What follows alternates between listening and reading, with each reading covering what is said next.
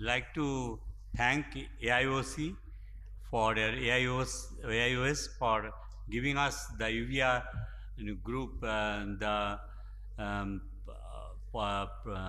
opportunity to hold the National Symposium of the Uvea. The title of the symposium is the Uveitis Diagnosis and Management, Current Updates and Newer Modality. I am chair, Dr. Jyotirmay Biswas. Co-chair is Professor Vishali Gupta. Convener is Dr. Amit Khosla. Co-convener is Dr. Dipankar Das. Moderator, Dr. Jyotinder Singh Bhalla. I don't know whether he is here or not. Dr. Sudarshan. Panel discussion is Dr. Amit Khosla, Dr. Dipankar Das, Dr. Natasha Radhakrishnan, Dr. S. Balamurugan. So I would like to request convener Dr. Amit Khosla to start the session in time. We have got time till 11:55, 1 hour 25 minutes. Good morning, everybody. We start with the first talk, clinical presentation, how they have changed since the COVID era. Dr. Padma Malvi Mahindra.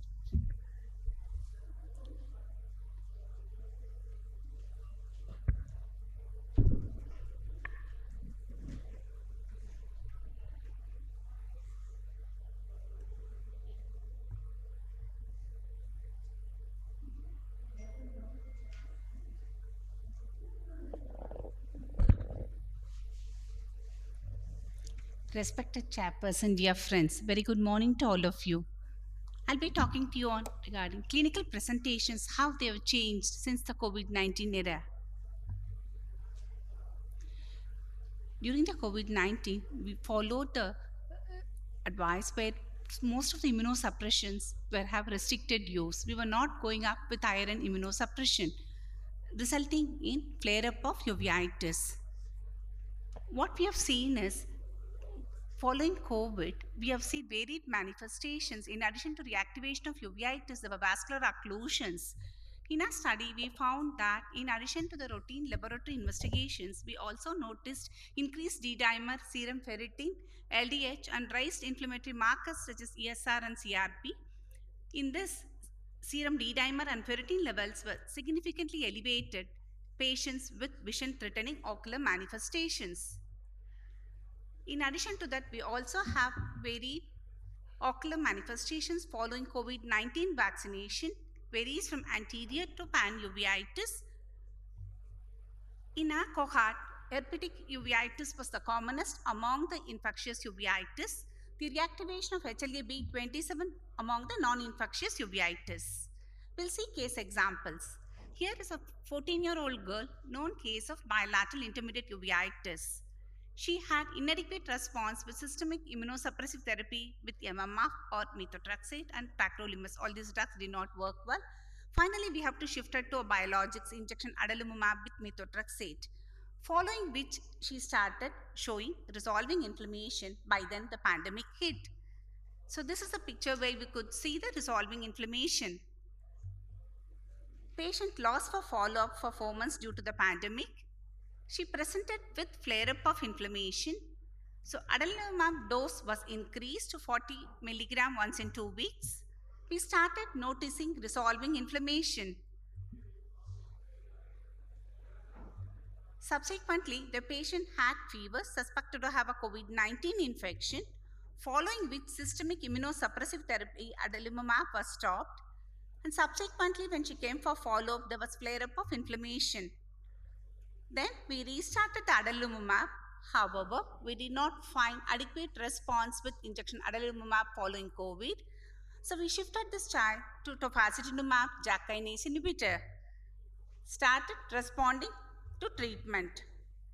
Then the child developed superadded skin fungal infection.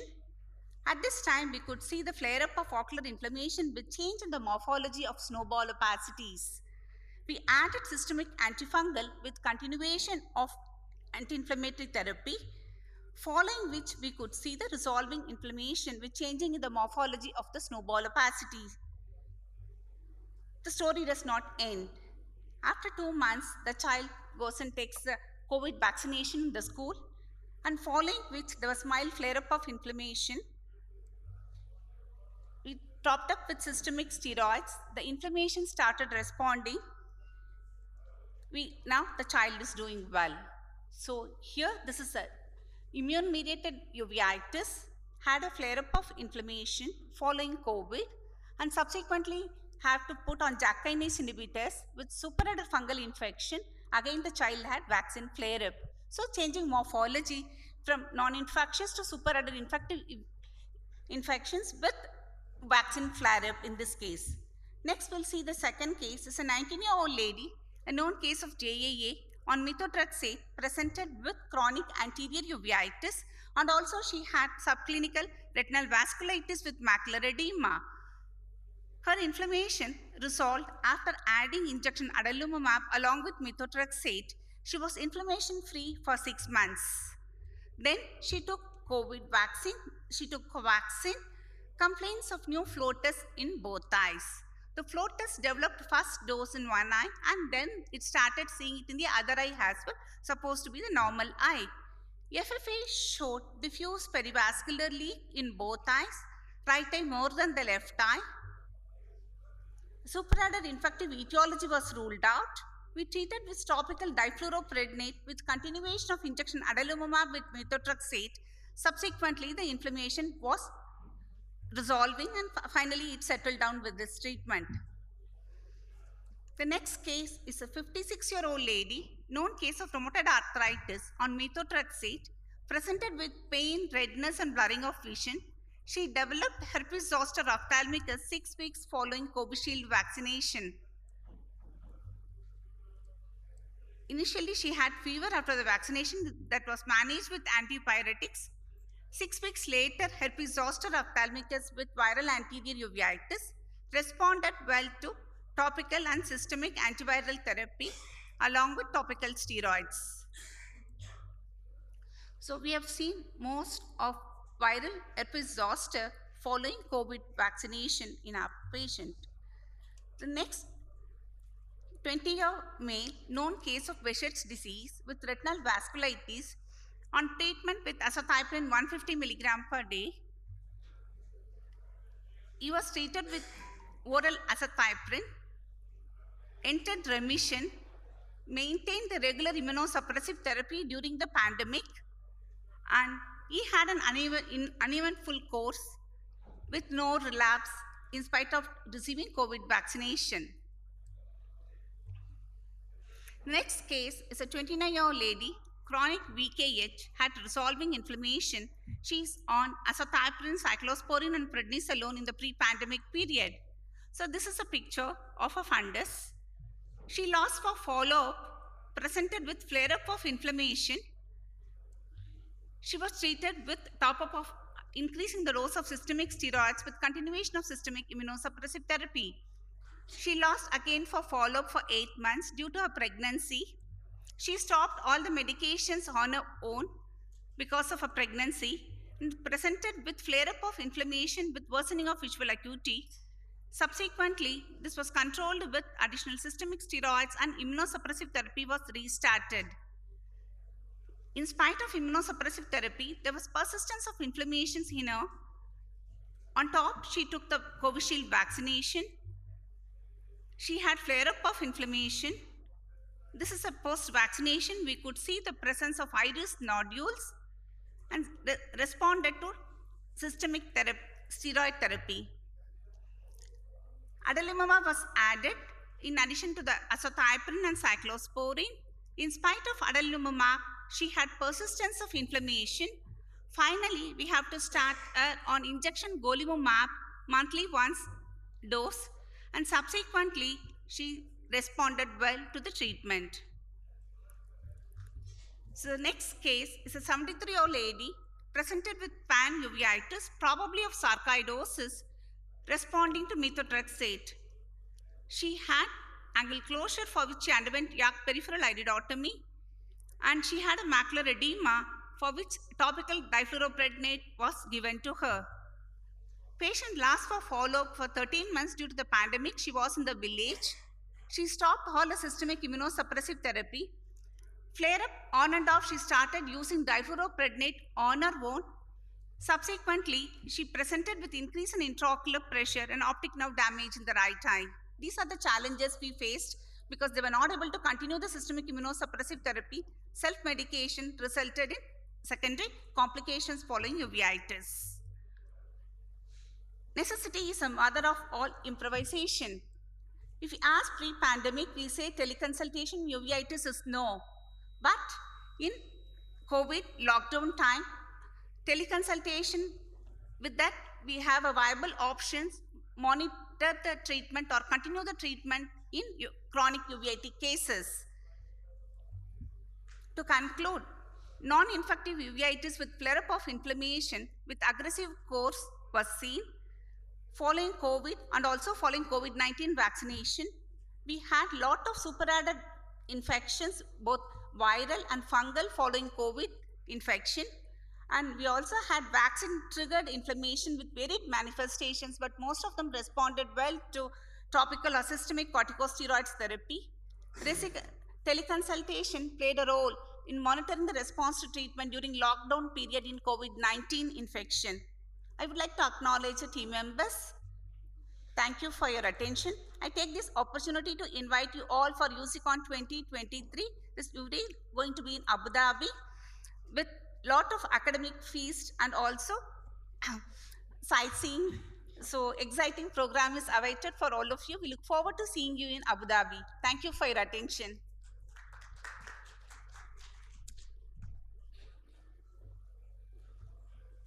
Any comments from the panel?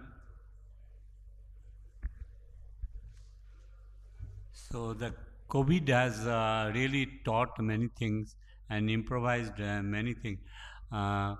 I could manage the scleritis cases in the COVID, but posterior uveitis and other things in the teleconsultation was very limited and limited value unless we have the whole history. So the teleconsultation has got its own limitations in the COVID area, but we could help some patients during teleconsultations regularly over that one.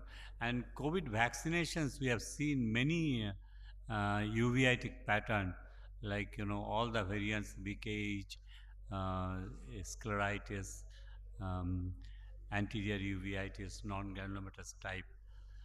So I don't know what the others have experienced. I have a question for the panel. So we get a lot of patients who like to attribute flare-up of inflammation or even pre-existing inflammation to COVID. And they ask a question, is it related to vaccine, my inflammation? How do you address this question and what is your best response? And the second question I'll just ask along with it, that ma'am showed some cases where the response to adalimumab was probably not as adequate. So did you notice any difference in the response to adalimumab before and after the pandemic? Mike.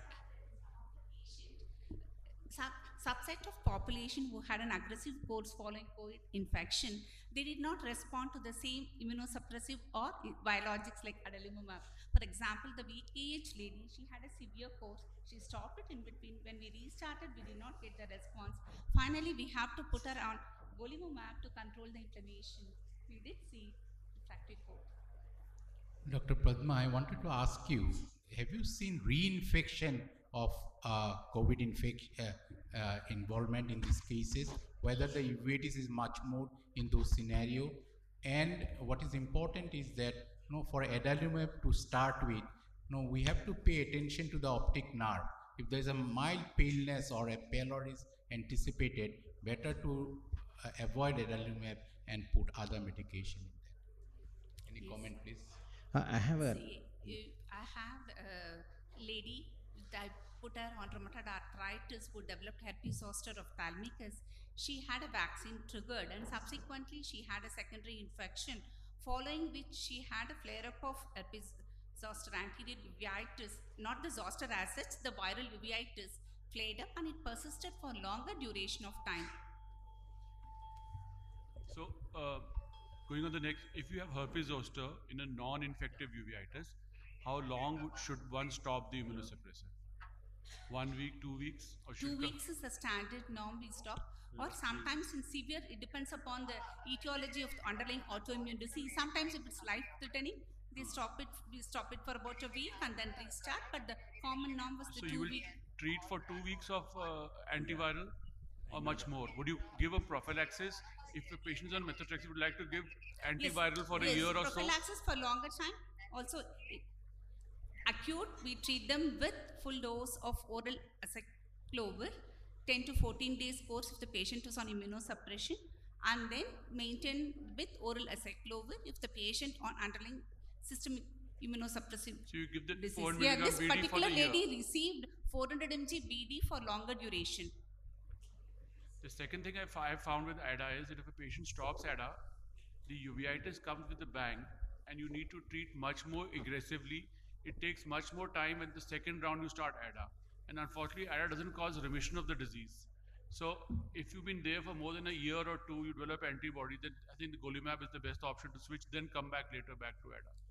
So because golimumab is so expensive, most of our patients cannot afford, and we tried with it, but in spite of an optimum dose of steroids and ADA, patient did not respond and end up switching to golimumab. So I have one patient of JIA who's stopped ADA 3 times, and every time the child stops ADA, comes back with the more severe uveitis. It takes more months to control the.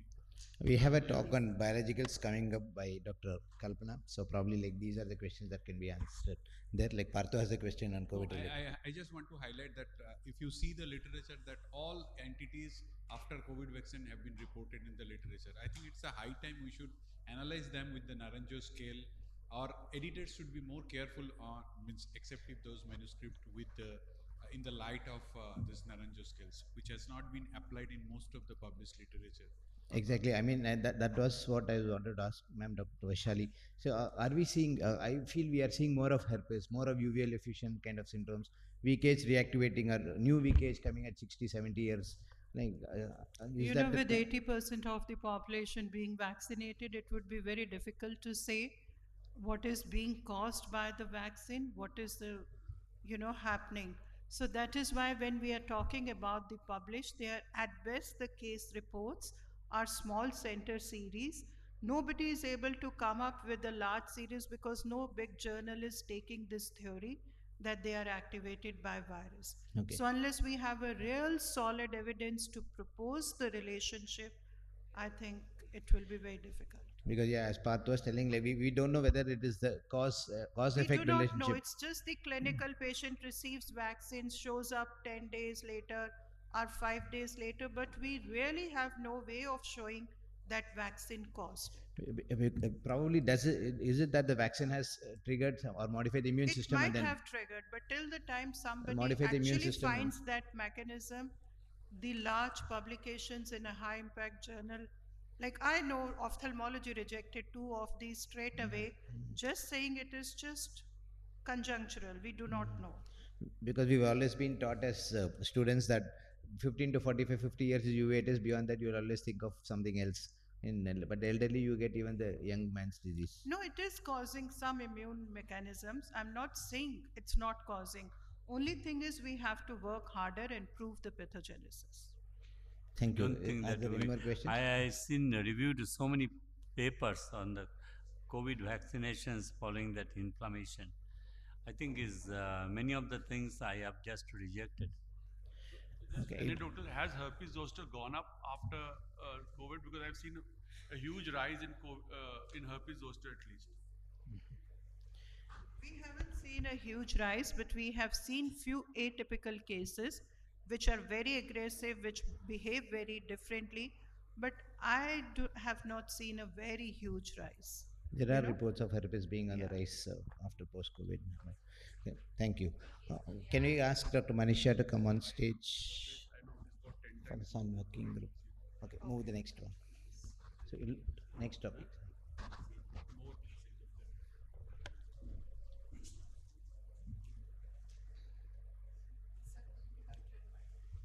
And next one is Dr. Manisha Agrawal, and she's here. Manisha is going to talk on what is in a name, newer nomenclature and criteria in uveitis. She was here. Okay. Manisha is not here. Next, we go to Dr. Anuruddha Agrawal, who is an authority on ocular imaging. Ocular imaging, you will be talking on imaging techniques, what's hot and what's not. Anuruddha, please. Very good morning, and thank you for this opportunity. So I'm going to be focusing on imaging of the choroid in non-infectious uveitis, and we'll see what is hot and what is not. So when it comes to imaging the choroid, we know that we have many lesions which we encounter in clinical practice, and we need to characterize them using imaging. So whether you have a good clinical description or not, the imaging becomes very important when you have lesions, especially when you can't see the whole lesion itself, especially when it's deep in the choroid. Now let's look at this example. So you have a patient with a yellow lesion in the superotemporal periphery, and you need to look at it more. Now if you do the fluorescein angiography, often it's not very contributory. You will find some hyperfluorescence which increases, but again you don't really know the characteristic of the disease. So this is when we need to define a phenotype, and we need to understand how it is different from the lesions which require active treatment. So this is a patient with multifocal choroiditis, but this is a patient, I'm sorry, of unifocal choroiditis of a tubercle, where you have a single, or it could be multiple, small discrete lesions with a central core, and usually when you see them they are inactive because the patient has already had disseminated TB and the lesion itself is quite inactive. But we are concerned about multifocal choroiditis, which we more often see in our clinical practice, which has a phenotype that could be confused with MPE and other multifocal choroiditis garden variety, and this is where again the choroidal imaging plays a role. So let's look at this patient, and this patient, looking at the fundus image, you can probably make out that there is fluid in the center of the left eye, and you have a yellowish lesion just inferior to the macula, to the center. And look at the fluorescein here, it shows you hypo, and then eventually the lesion is hyperfluorescent, and you have pooling of the dye. So this is a classic example of a TB choroidal granuloma. And on the fluorescein, when you have a lesion which is hypo to hyper, along with the accumulation of fluid, that is a very good clinical sign of TB choroidal granuloma. And often these come with intense neovascularization over the lesion. Neovascularization can be made out on the fluorescein by looking at vessels which are dipping down into the lesion, or you may have pre-retinal hemorrhages, or you may even have intense hyperfluorescence, which you may not encounter in patients with sarcoidosis.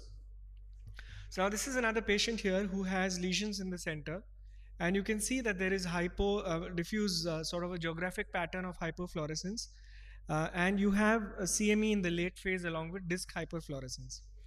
The ICG shows you a central area of hypofluorescence, and which is more prominent in the late phase. But if you look at the periphery and the mid periphery, you have some small diffusely distributed hypofluorescent lesions as well. Looking at the OCT, you have subretinal fluid and you have bumping of the choroid. And to identify this bumped up choroid and focal thickening of the choroid becomes really important, because this will lead you to the diagnosis. So this is a patient of sarcoidosis, and this patient, as you can see, has a limited amount of, going back to the lesion, you will realize that the lesion has limited amount of yellowness inside the lesion. A TB lesion is generally more yellow, more bright, and associated with much larger volume of fluid, whereas this patient will have much less amount of fluid and you'll have a less intense appearance, and this is true for a granuloma. So moving forward, looking at the imaging, you can possibly lean towards a particular diagnosis. Now, when you talk about choroidal granulomas, TB granulomas, of course, can present with a granuloma or a subretinal abscess, and subretinal abscesses are a form of TB where you have severe exudation, rapid necrosis, and destruction. Now, we did some work in PGI differentiating TB versus sarcoid choroidal granulomas, and you can realize that with the EDI OCT, you can monitor these granulomas very well. So, an EDI OCT passing through the granuloma can show you the entire extent, the anteroposterior as well as the lateral extent of the granuloma. So in this patient, you have a full thickness choroidal granuloma in the right eye, and the CT chest gives you calcified mediastinal nodes which are suggestive of sarcoidosis. So even the OCT looks very classic of sarcoid. You don't have the excess exudation or fluid accumulation that you would see in patients of TB. So when you use EDI OCT, you can monitor these granulomas on the EDI OCT. So when I'm faced with a patient who has either a posterior pole or a mid-peripheral yellow lesion, I think OCT is the first investigation that I like to do. So in this patient, as you can see, during the follow-up, the lesion has decreased in size. The anteroposterior extent decreases first, and thereafter the lateral extent will decrease. So EDI OCT is very useful. Even if you don't have ICG, you can monitor these lesions on EDI OCT itself. Now, depending on the OCT appearance, fundus appearance, you can sort of categorize and differentiate TB versus sarcoid granulomas. And for example, in this on this slide, you can see that the location of granulomas are much more in the sarcoid granulomas are much more in the macular area, whereas TB granulomas could be perivascular or even extramacular. They could be in the mid periphery. Sarcoid granulomas will definitely involve the macula and they could have a widespread distribution. Again, as far as the color of the granuloma, I told you that the TB granulomas are definitely more intense yellow compared to the sarcoid granulomas. Presence of subretinal fluid and really a lot of subretinal fluid goes in favor of TB, and partial thickness involvement is more in favor of sarcoid. TB granulomas are usually a full thickness involvement.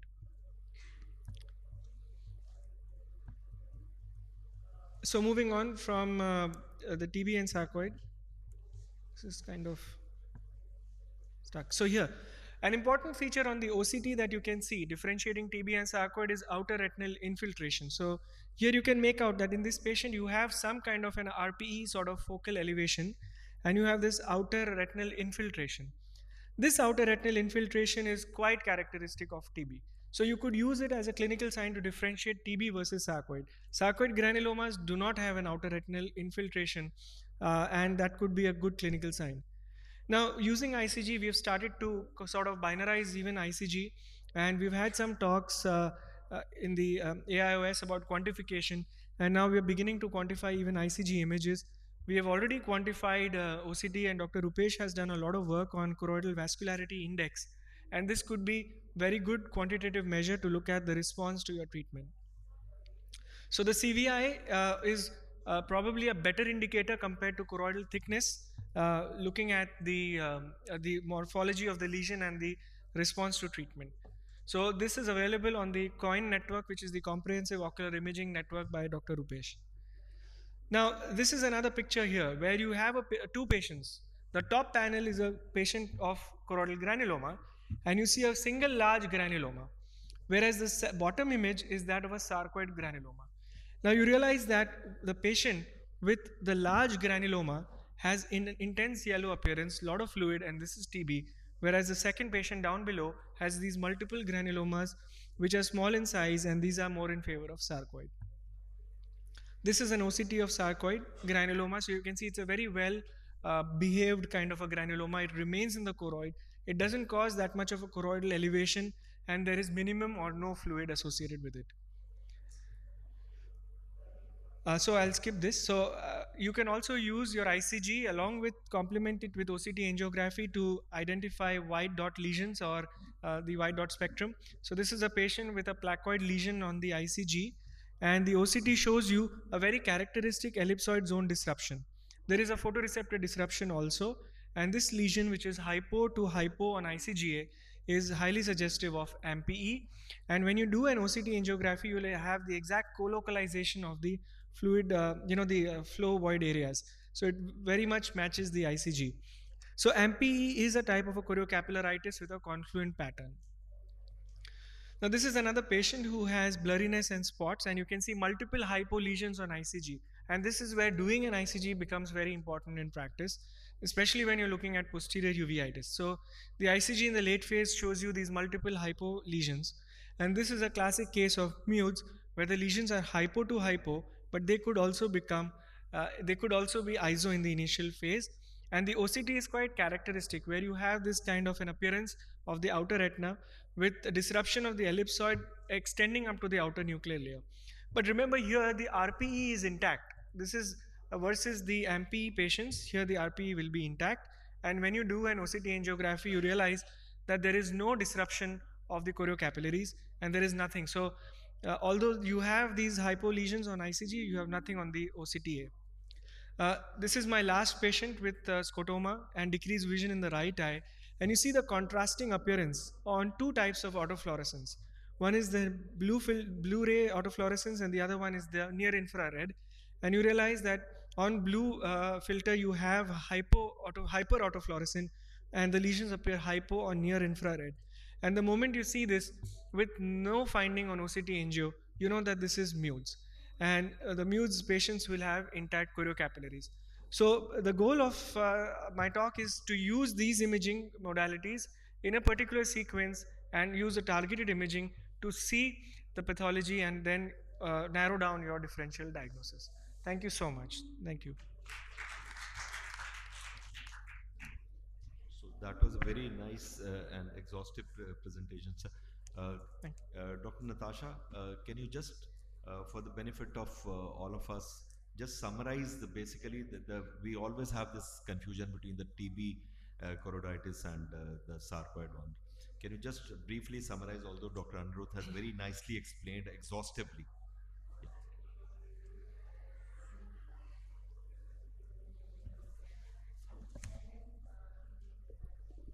So from what he has told us, we can understand that the sarcoid granulomas will be more in the macular area, and most of them will involve the macula. Other TB will be seen more in the mid-periphery and sometimes perivascular. And he has also told us that both these granulomas, when you image, you can see that they reduce in size, first vertically and then horizontally. I think neovascularization. So you need EDI imaging for that. Yeah. These beautiful EDI pictures actually are not available on most of our OCTs. You really need high resolution imaging to make out that kind of difference. Yeah, I think it's probably very difficult to just use imaging alone to differentiate the two. It can only be used as an adjuvant to whatever investigations that we are doing.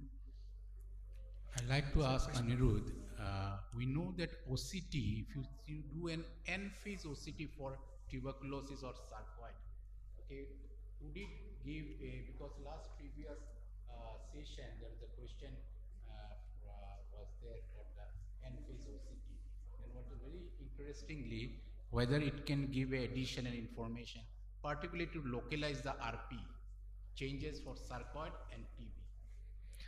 I have not particularly used NFAS imaging to look at the RP or the choroid. Usually NFAS will be useful for localizing the extent of choriocapillaritis. So often you may not be able to see much on fundus photographs, but you could use the NFAS imaging to look at the extent. But to look at deep choroid, I have not used NFAS imaging. There's a question, I think, in the back. It was a wonderful talk, very lucidly explained. I think there's a question. Yeah, Anirudh, fantastic talk. Just wanted to ask you about the outer retinal infiltration which you were showing. Is it the same as the contact sign which we talk about in cases with a granuloma, tuberculoma, or a sarcoid granuloma? Is this the same as one?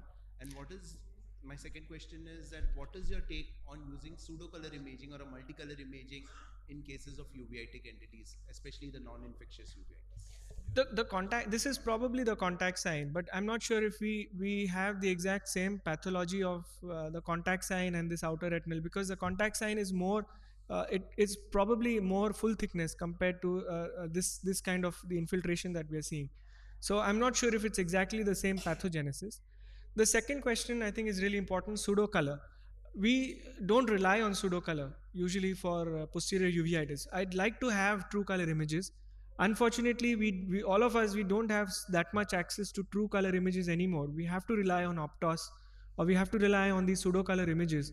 So that's where I think the clinical examination I think has come back to being very important, because we have published it recently. You can miss an entire lesion, an entire choroiditis lesion on pseudo color imaging. So if you just depend on pseudo color, you may miss complete pathology. Okay, we'll move thank to you. the the sir. next Thank you. talk. Can we have the next speaker? Yeah. Next speaker, JP, actually, sir? Dr. Monisha Agarwal was, we missed him. So next talk is Dr. Monisha Agarwal. What is in a name, newer nomenclature and criteria in uveitis? Dr. Monisha, please. Monisha is from Shrop's Charity Hospital, New Delhi. A very good morning to all of you, and I apologize for missing from the hall when my name was called. So the talk for the day is what is inner name, newer nomenclature and criteria in uveitis. So let's first understand what exactly do we mean by a nomenclature. So nomenclature is basically a system of names or terms or the rules for forming these terms in a particular field of art or science. And apparently we all know that there are more than 30 uveitic diseases classified based on anatomical involvement, and they have been basically broadly classified into anterior, intermediate, posterior and pan-uveitis, or as infectious, autoimmune, eye-limited and immune-mediated. Now, several clinical diagnostic criteria based on the sensitivity for uveitis is already there, but there is absolutely no well-defined classification criteria based on specificity, and the goal being to define a homogeneous group of patients of uveitis for inclusion in research studies and thereby minimizing the misclassification. So basically, the aim is that we all talk on similar terms, and thus the invention of the new classification criteria by Sun Working Group. So this is basically the second Sun standardization of the uveitis nomenclature for disease classification criteria, and it was basically a project which proceeded in 4 phases involving informatics, case collection, case selection and machine learning. And this classification criteria has been primarily developed for 25 uveitic entities. For some of the diseases, the new Sun criteria is quite similar to the criteria which has been previously proposed, but update has been done with newer information, including virological criteria, immunogenetic criteria, and imaging criteria.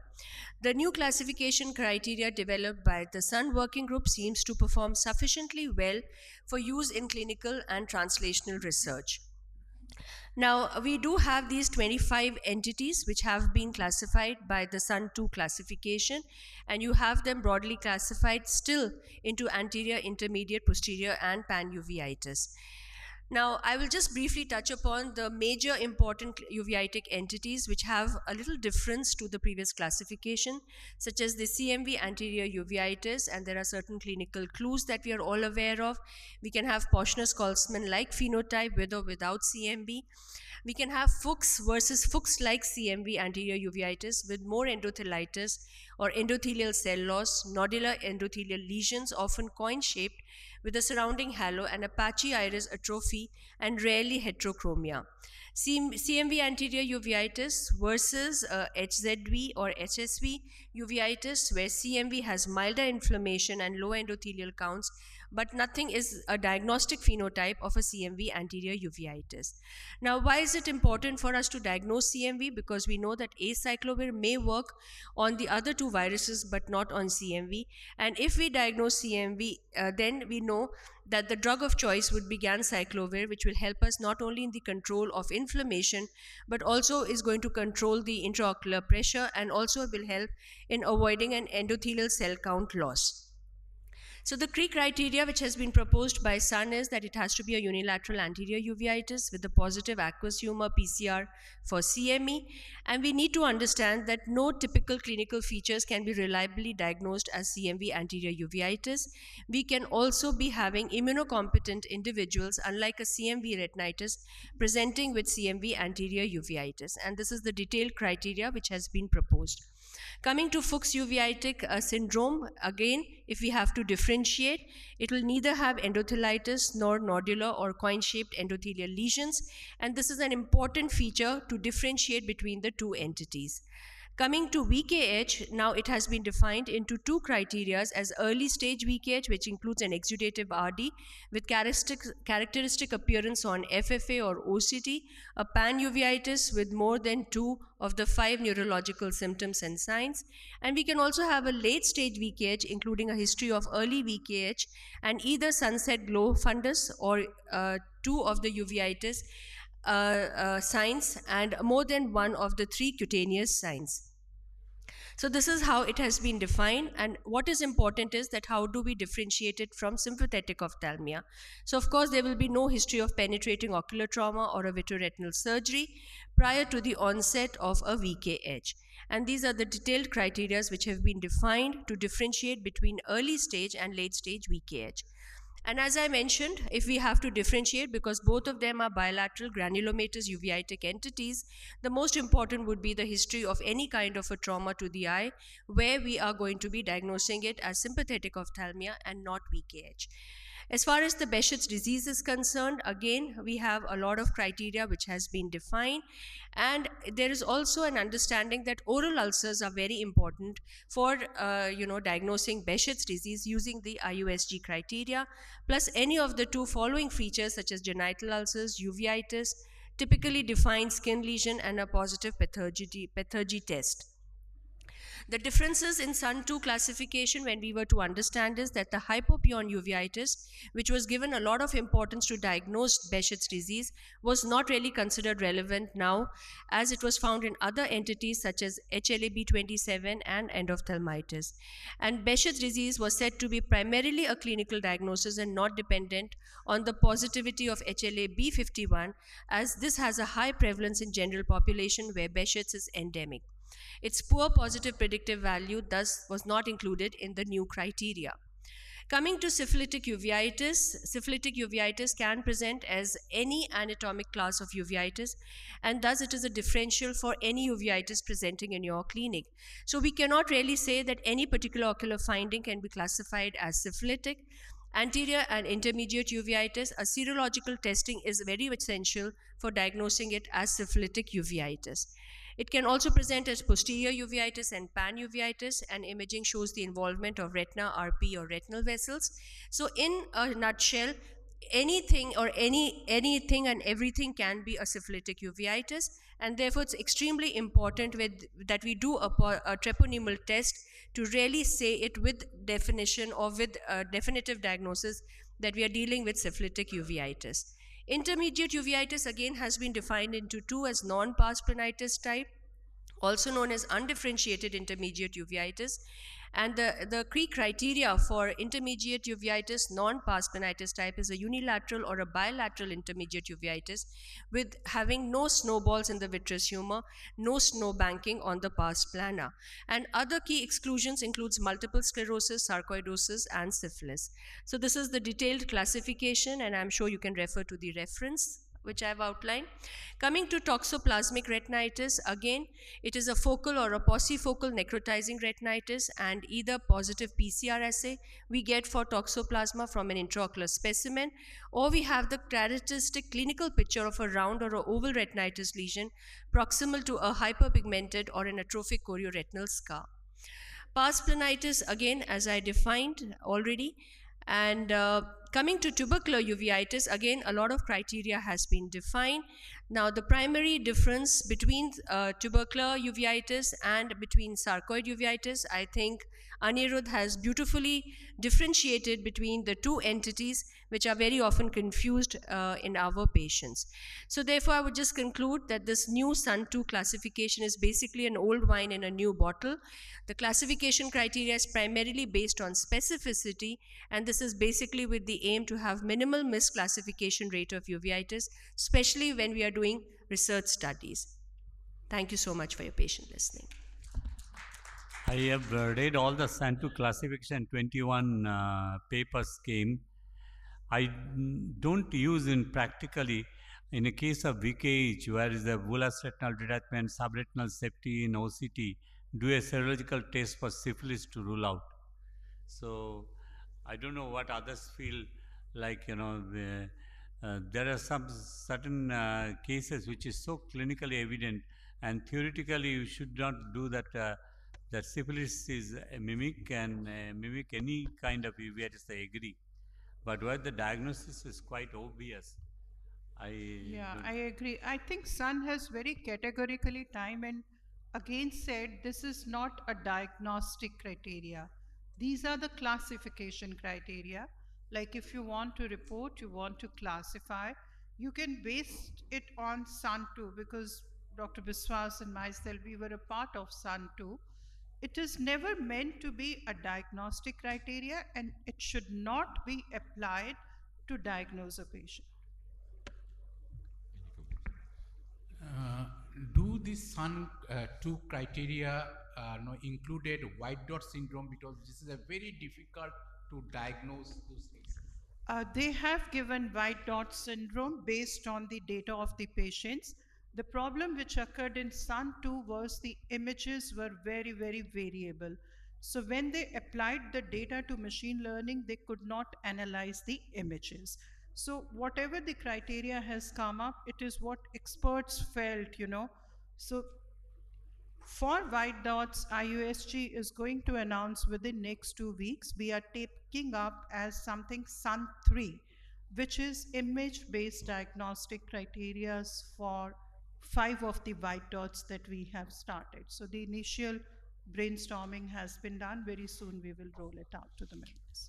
So I would agree, ma'am, that basically what the SUN2 is that when we are doing any kind of research studies, we all use the same terminology and classify the patients. But you don't use this to make the diagnosis. Right, I agree. The clinic is not really required. Now can we have the next speaker, Dr. Sudarshan Sridharan, and he is going to talk on algorithmic approach or artificial intelligence in diagnosis. Where are we? Dr. Sudarshan, please.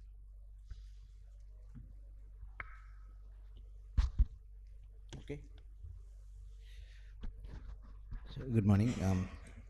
Thanks, Jatinder, Dr. Somshila, and AS for the opportunity. Kind of a different talk.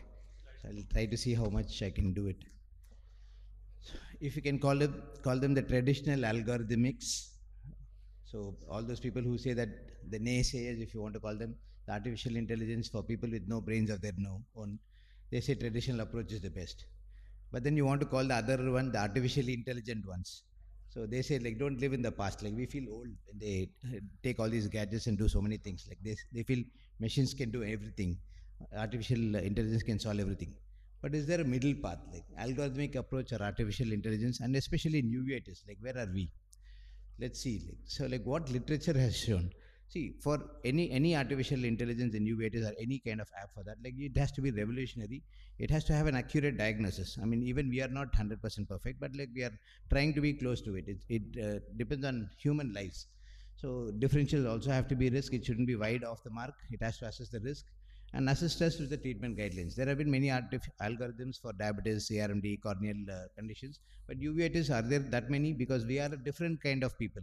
So we use our brains more compared to others. That's what we want to boast of. So we have a combination of signs and symptoms. No other disease has so much, where you have a systemic and ocular features are such a big combination. We have that great naming and meshing system. We have just seen a diagnostic criteria for it. So is it the best ophthalmic entity for AI model? First of all, we have to question whether AI is good, and then whether AI is good for uveitis. So there have been studies based on Bayesian network and algorithm. They have tried to study the uveitic etiology, demographics, and history. So the match rate is how the AI algorithm matches with a very senior clinician. So the most likely diagnosis was seen in about 2/3 of these patients in their study. So when they added the first two diagnoses, then it became 80%. Great, like then you are getting a differential, then probably we are moving closer to it. Even the sensitivity and specificity range in all these were between 50 to 100%. It's not that every other patient you can diagnose and every other patient you cannot misdiagnose. That is not okay, 50%. But then, like for some conditions like reactive arthritis, sarcoid, Behçet's, they were very good. But for some conditions like TB, they were very poor. So we have to be cautious about this, especially in endemic situations like ours. So it is okay, but are we fully there? Like, let's see. So I tried to see a very popular fibrinous non-granulomatous anterior uveitis in our app. Like the ChatGPT seems to be doing anything and everything, passing all the exams. So we thought like we'll see a 30-year-old male fibrinous anterior uveitis. What are the differential diagnosis? So any of us probably would have started thinking in some other direction, but it just gave a vague diagnosis of an acute anterior uveitis, multiple sclerosis, Lyme disease, AIDS. So then I thought like somewhere we are missing, then probably add this, a systemic history of a backache. So when I tried this, then ankylosing spondylitis was first in the list. Okay, so it depends on how you ask the question and what especially you give in the information. So then I thought I got happy about it and then asked what to investigate. Then it gave all other investigations except HLA-B27. So it seems to diagnose, but it doesn't seem to help us in management. Is that so? No. The answer is I learned it quickly, used all the keywords and used it with the nearest competitor, the barred one. Okay. So this, when you describe the question fully and clearly, he gave a diagnosis of a HLA-B27, ankylosing spondylitis is the diagnosis. So you can have a combination of AIs which are, see, one thing you should remember that these are chat bots. Okay, so these are not specific for uveitic entities or ophthalmology, but these are anyway in the same direction. So we had a pattern of an anti-uveitis with a fibrinous uveitis. I thought we'll try another pattern. See, all these are not image-based ones, based on the questions. So there has been studies which have 2000 slit lamp images they have tried. But 2000, I don't know whether it's a number enough for uveitic artificial intelligence. The accuracy, precision, recall were all between 0.6 to 0.9. So they tried to compare between the algorithm of a Fuchs with the AI model and with an ophthalmology resident. And ophthalmology resident in their place scored badly. So I tried with my PG and with the chatbot, and this showed that 7th was in the list for a description of a unilateral anterior uveitis with stellate keratic precipitates. I thought it was so easy, and that's what my PG said. She said Spotter Fuchs. So then I added what to treat, and it said in some cases surgery may be required to remove keratic precipitates. I really panicked. So this is what sometimes happens. Like, so you'll have to be very careful what you're doing. So like then I started adding pigmented KPs. So we wanted white KPs scattered all over. Okay, fine. Like, so we start thinking viral and other things. So, but most probable diagnosis was posterior segment glaucoma.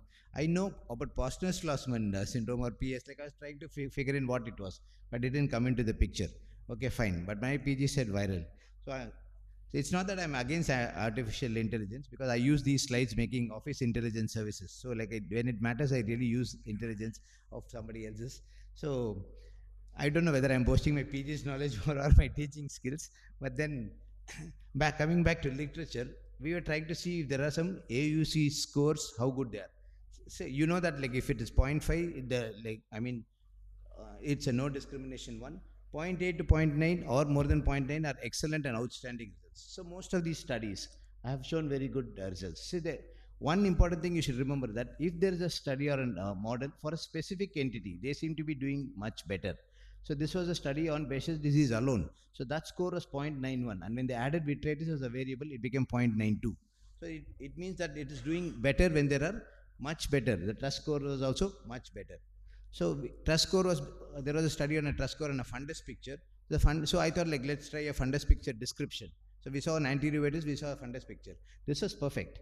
Cytomegalovirus retinitis was the first diagnosis. I actually Google imaged the match this also, and it came out as CMV retinitis. Probably it is taken up from one of the publications. So, but then I saw one diagnosis as hypertensive retinopathy. I asked somebody else without mentioning HIV. They said, yeah, it looks like STBRVO. I said, okay, fine. Like it seems to think similarly. And our own favorite, I asked a multifocal choroiditis with a serpiginous like all the combinations, and then it showed tuberculous choroiditis. So it seems to be passing all exams. It has passed our COTS-CON test also. So we saw anterior uveitis, we saw fundus. Then how does it fare if you get it together? This was a patient had anterior lesions and posterior lesions.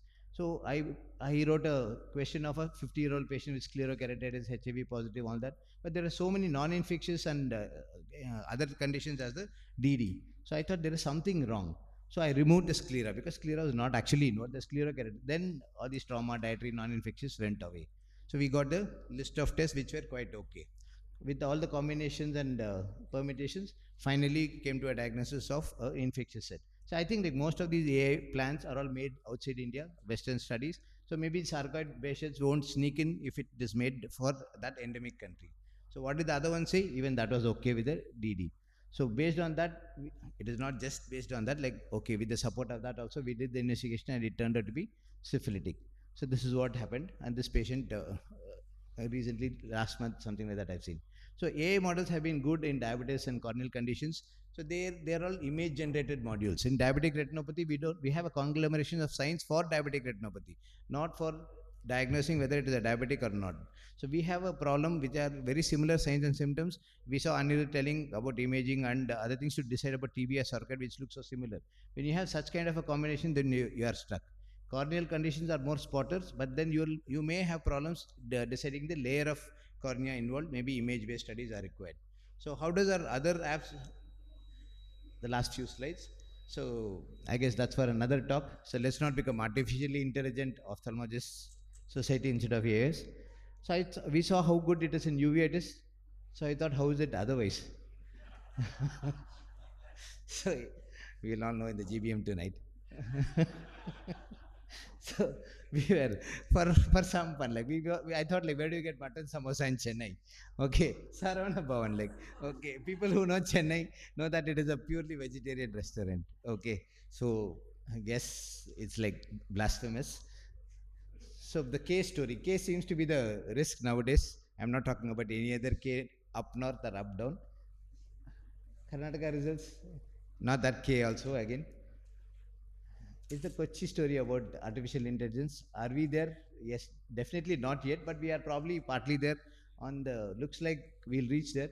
Will it replace us? Yeah, hopefully after a retirement, like not now. So artificial intelligence will always need human intelligence. So you make it well, then it will be your slave. It depends on how good you are. So I just wanted to try, like, asking whether, give me a picture of CMV retinitis. It's quite an honest one, you know. Like it said, like, I'm not able to generate images. I'm just a language model. So remember that, like, okay, honesty is also there with the. So AI algorithms have to be inclusive, region, disease specific, endemic is most important. It should not be totally dependent on the keywords. So ask the right question and ask it rightly. That's the most important one. We need like large data, obviously cross validation. Biomarkers are important. Like, I mean, as every other last summary statement, collaborative research. Thank you. So we welcome you all from SN. Last slide. Can I make we a have a brief macular comment? surgery.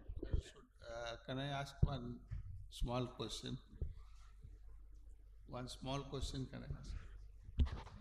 One small question can I ask? No, you'll have to have a big question. That's what artificial intelligence says. Actually, sir, what happened, until and unless we feed something. Come again? Until and unless we feed something to a chatbot like AI, it cannot answer. We have to feed first. Okay. So I think the main problem is going from Google days to now AI, that it is day by day more difficult to treat patients. They are more informed than us, and that is the they factor. check that and then come. They seem to be thought checking that this come. is the diagnosis, and we are thinking in other way. There's a bit of confusion. How to clear the confusion? And if some patient comes with this question, you can probably give the mutton samosa example. It's I find it little difficult nowadays. Yeah, quite tough. They are already informed and saying in another way by seeing the chatbot and ChatGPT answers. And while coming to us, they are getting some other response, and the treatment is delayed. They already know the treatment that is a little. You know, we had a very interesting webinar today morning at 7:30 by Asia Pacific. Anirudh is here. We were presented a case like Toxo, and then Anirudh did the image analysis, and I made the diagnosis, and then they asked ChatGPT. In 70% of the time, nearly, it gives the right diagnosis. And we are publishing a paper based on the SUN criteria that Manisha showed. It was, Dr. Biswas is a part of it. It was shown to the experts to make the diagnosis, and ChatGPT, I think 68% accuracy ChatGPT gives the right diagnosis. Only thing is you have to be very careful the information that you are feeding, because whatever you keep on feeding, it will keep on changing, and as you said, it's language based. It doesn't understand imaging as yet, but I think we will reach there. Go to the next topic. Okay. Next talk is newer IMTs and biologicals. It's a standard of care, Dr. Kalpana Babu.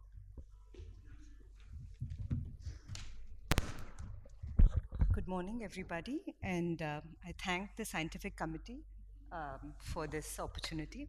So my focus today would be on biologics and is it the standard of care now? So as we just learned from the previous talks, non-infectious uveitis is a really broad label with varied etiologies and presentations. There are different diseases and causing uveitis. So we generally follow a conventional approach. We start them with corticosteroids, either local or systemic. And if you feel these require a longer duration or these patients do not tolerate this drug, we add conventional DMARDs. And if this fails or if there are recurrences in spite of conventional DMARDs, the trend is to add another DMARD or continue the same DMARD but supplementing local therapy. However, if the steroids need to be given for a very long time, even at dosages which are less than 5 mg, or if there is a threat to the structural integrity, then we normally switch them to biologics or alkylating agents. But the recent trend has been that we shift them to biologics, and I'll tell you why, after a failure of a conventional DMARD. Now, each time a patient has a recurrence, there is some amount of irreversible damage which occurs. And generally, it is at this time we add a local therapy at this particular recurrence. But what happens is the damage is already irreversible. So when such series keep happening over time, there is definitely a decline in visual outcome. And also studies like the SITE study have shown that the single agent is usually only 50% effective by 1 year. And in only about 8 to 18% of the cases, you have really been able to take them off steroids. So there is some damage which is happening very slowly, and you will be able to assess the outcome only very later. So this is where biologics come in. So how is it different? So we are understanding the disease much better these days, especially in certain diseases like rheumatoid arthritis, MS, psoriasis, Crohn's. We know the inflammatory pathway. So the present trend is to target this inflammatory pathway, and you target certain components of the inflammatory pathway, whether it is TNF-alpha or the inflammatory cytokines, the T cells or the B cells. A simple example is, say, if you take rheumatoid arthritis and scleritis because of rheumatoid arthritis. If it is a plain scleritis, you know the TNF-alpha is playing a role. But if there is a vasculitic component, then you know a B cell is playing the role. So it is easy to target therapy accordingly. And drugs are made using molecular recombinant DNA technology. This could be monoclonal antibodies. Generally, they have the suffix of MAB. Or they can be fusion proteins, cytokines, interferons, etc. Now, in India, this is becoming more popular these days because of the availability of biosimilars, which has reduced the cost to a significant extent. Just a picture to show how dramatic the response can be. This is one of our rheumatology patients who also had ocular issues and the dramatic improvement with etanercept. So when do I use biologics in my practice? When there is a refractory ocular inflammation not responding, or there is a threat to globe integrity or vision or life. However, in certain diseases like Behçet's and JIA, now it's becoming the first line of therapy. Now, these are very powerful drugs, and generally it is best used in combination with the rheumatologist and a multidisciplinary approach. And you need to look extensively for malignancy, multiple sclerosis, and mainly infection in our scenario, which could be local or systemic. And we do a generalized hemogram, liver enzymes, and renal function. And in my practice, we have found that ANA is very important, especially when you're using patients on TNF blockers. And it is very important to look at the socioeconomic status because these modify the immune system so much that infections is one of the common complications. And you have to adequately counsel these patients because many times our uveitis is idiopathic. You don't know. So you start off with a trial and error method of which biologic you're going to use. So you have to counsel these patients with infections. As we had seen earlier, sometimes these drugs do not work after some time, so you have to tell them about relapses.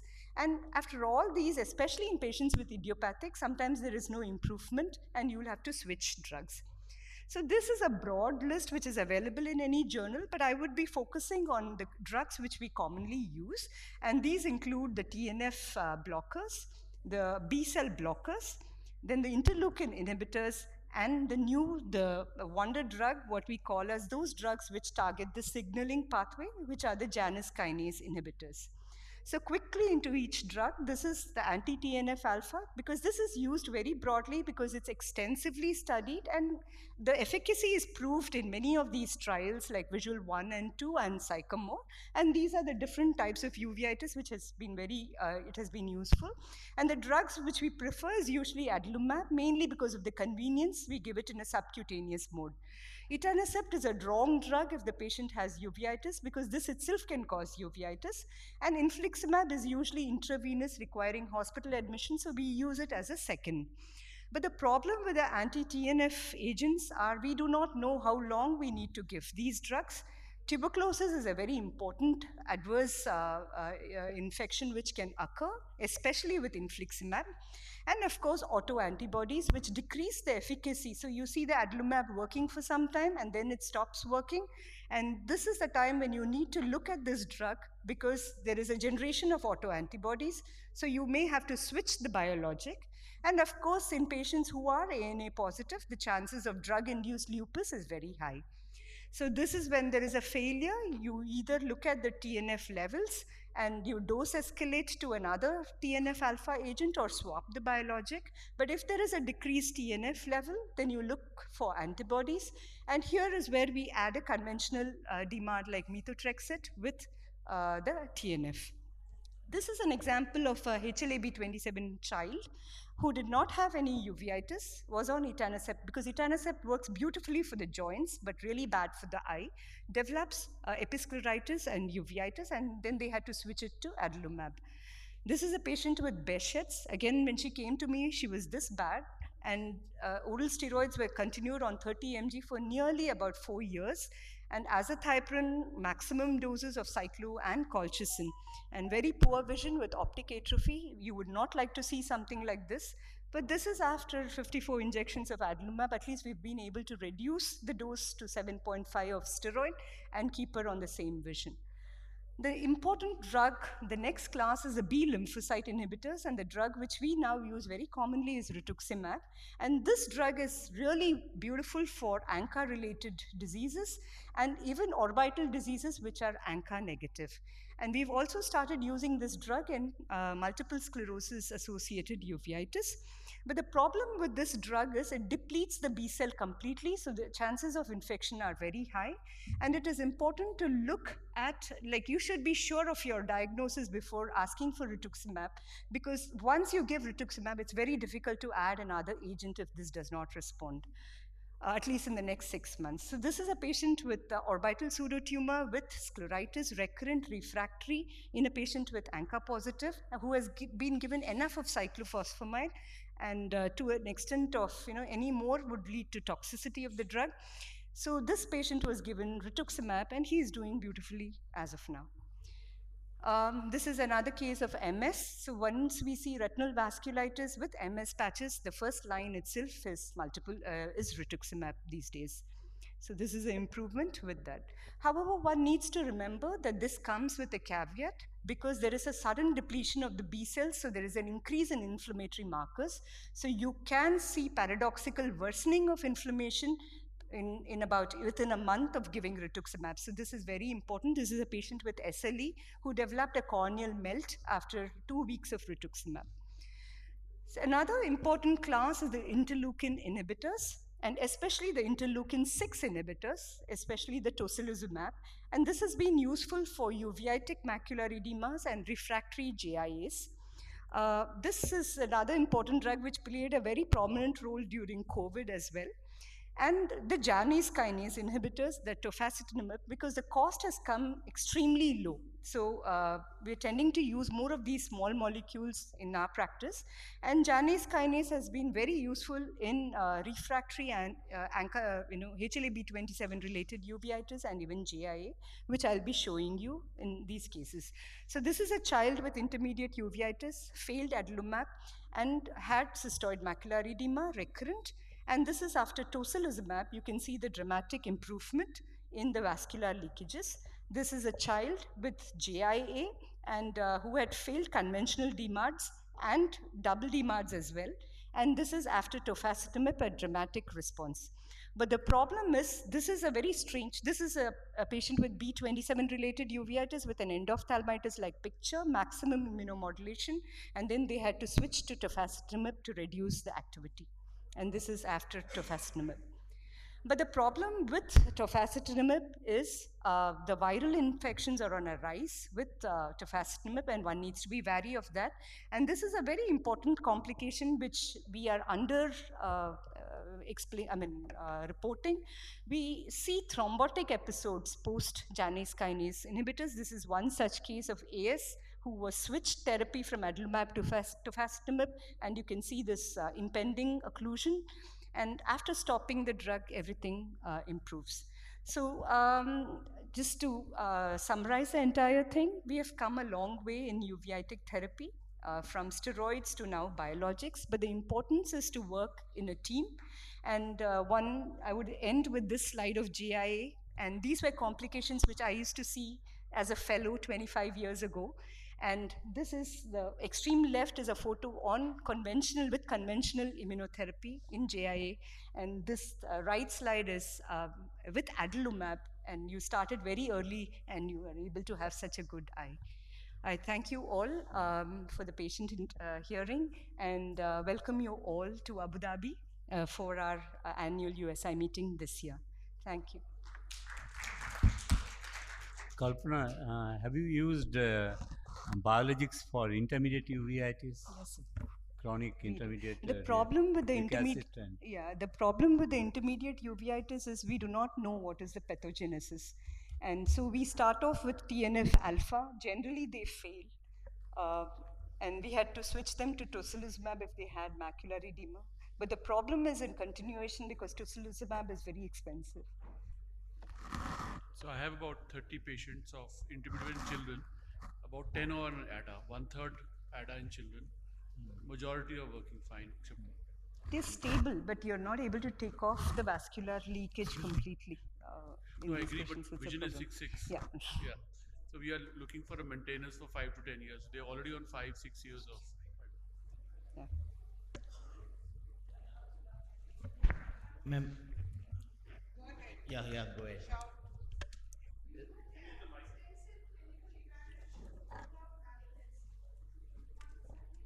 So usually when the patient comes already, they, at least our rheumatologists, just, they would have had a CT done. So by and large, grossly, they would have done a overall systemic examination and with a CT, chest and abdomen. That's all what we do. But we do mainly infection profile, hepatitis related. No. I think one important thing is, Kalpana, beautiful talk. I don't think we can get rid of the peripheral vascular leak completely, and I don't think we should be using that as a parameter. If that vascular leak is not causing cystoid macular edema or disc edema, I think we can tolerate that. And you showed beautifully, I 100% agree, like Manisha was doing a IC on hypotony in uveitis, and I don't remember seeing hypotony or all the complications of JIA now, because you have to intervene very early with very aggressively and then slow down, rather than first slowing down and then intervening when the complications happen. Yes. So I think that's a very important talk. I mean, if there is one indication for tofacitinib or anything, then what it is? Tofacitinib to me is only when the anti-TNF are not responding. Like I have used it very limited to children. They did well, but I think herpes activation is the major concern that our pediatricians have. Though it's cheaper, it's oral, it's easy, but it can't be used rampantly. So we had anti-adalimumab antibodies positive, and for that we shifted to tofacitinib, and one I think on beristinib. They do well, but it can't be used as first line. Will it be the next step? I mean, if somebody has an... Okay. Yeah.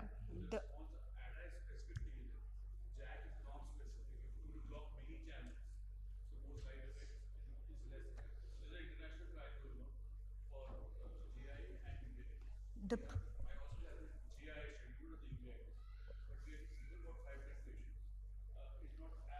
You know, for that international trial, Yeah, A.V. they Ramanan stopped is them. the one who's running. He was with us for a week. So he is recommending it, but our pediatric rheumatologists are still not convinced because of that herpes thing. Yeah. And there are you So issues with the adalimumab drug is which still we the don't know. first drug of choice Okay, for thanks. us. You were telling about adalimumab antibodies. Too. So is there another option of As a research, not as a routine for patient care. okay, not changing into another biologicals. Like that's No, what no, you no, you can. Like adalimumab works, and then after a few months, you realize it's not working anymore.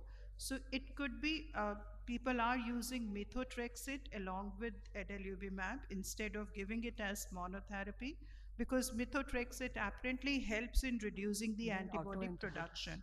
But if the drug was working and is not working anymore, and you are very sure about the compliance, because that could be number one reason that the patients are increasing the interval, missing the dosage. If you are very sure about the compliance, anti-drug antibody production could be the second cause. It's not commercially available, but anything, but we have been able to do it as a research.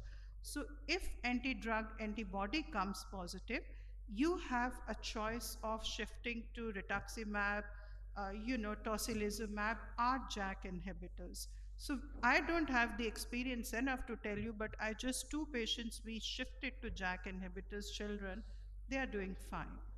Any JAK inhibitor, India made and the US made, do they have a chip? Because the I asked this question to A.V. Ramanan not for JAK inhibitors but for biologics, biosimilars and biologics.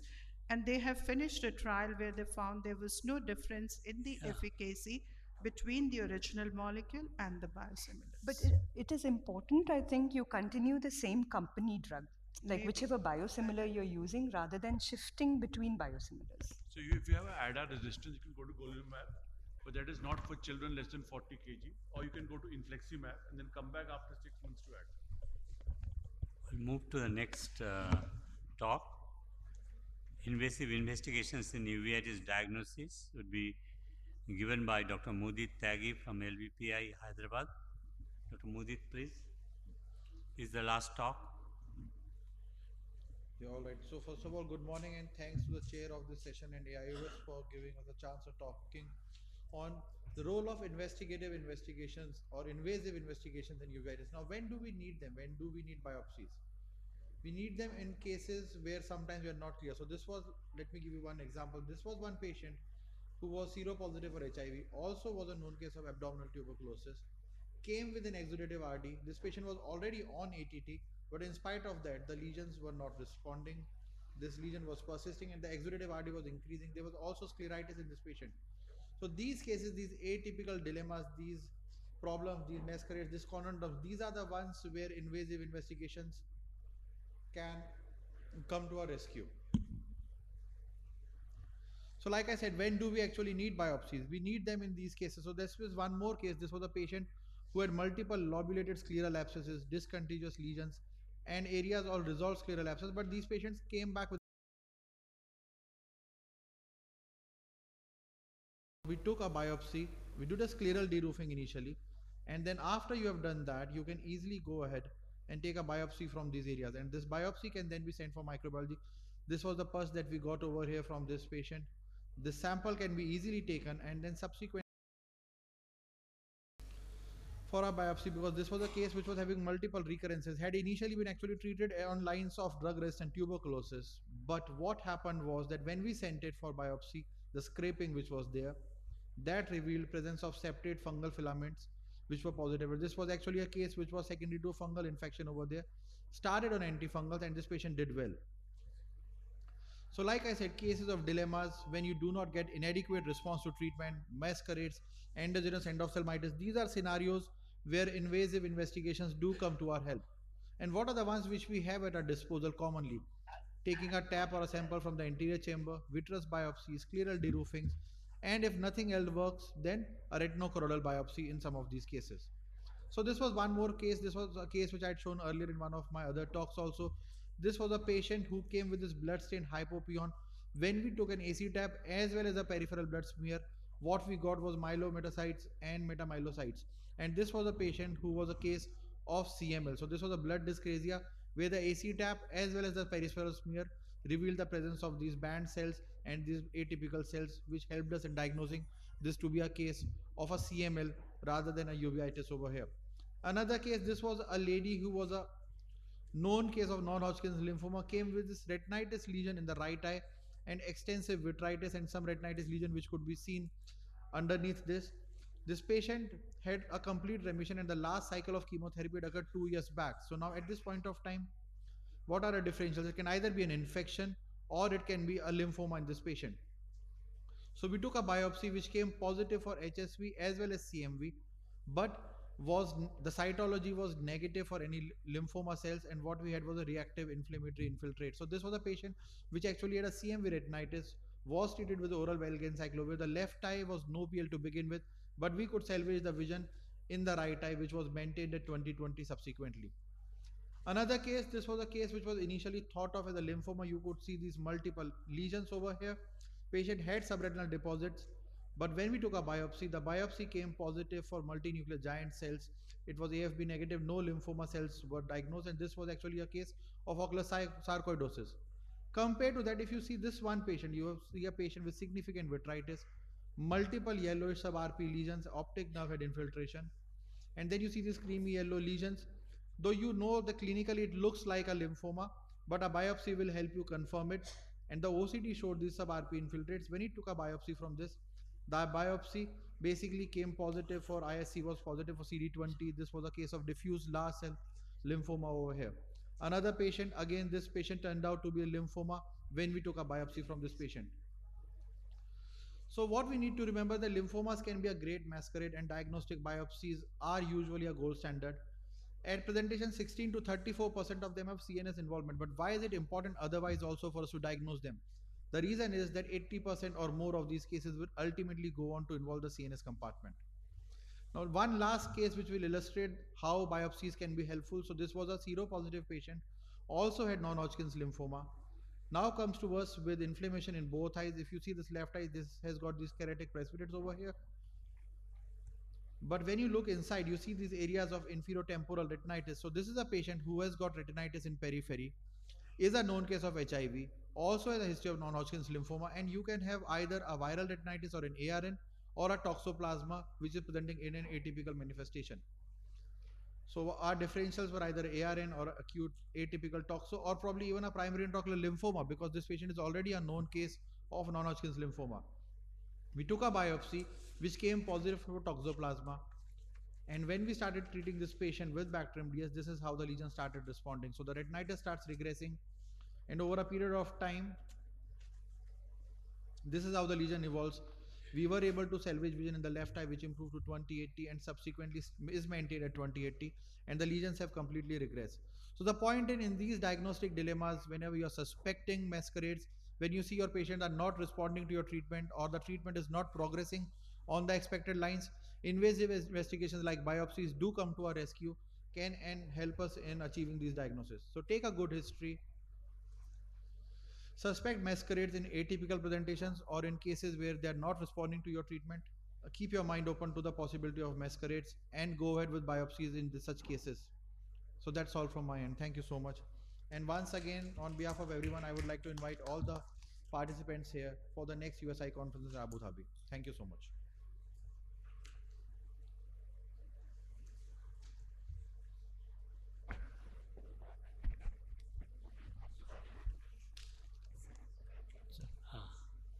So with this, we come to the end of the National Symposium on the Uvea. I'd like to thank AIOS to give us the opportunity to have this National Symposium, Uveitis Diagnosis and Treatment, Current Updates and Newer Modality. I'd like to thank my co-chair, Dr. Bishali Gupta, convener, Dr. Amit Khosla, co-convener, Dr. Dipankar Das, moderator, Dr. Jyotinder Singh Bhalla, Dr. Sudarshan, and panel discussion, Dr. Amit Khosla, Dr. Dipankar Das, Dr. Natasha Radhakrishnan, Dr. Balamurugan. So all of them contributed quite nicely. And I like to thank the speakers who has brought out the salient points in a short span of time, and the audience for patient listening. Thank you very much. We'd like to meet you next year.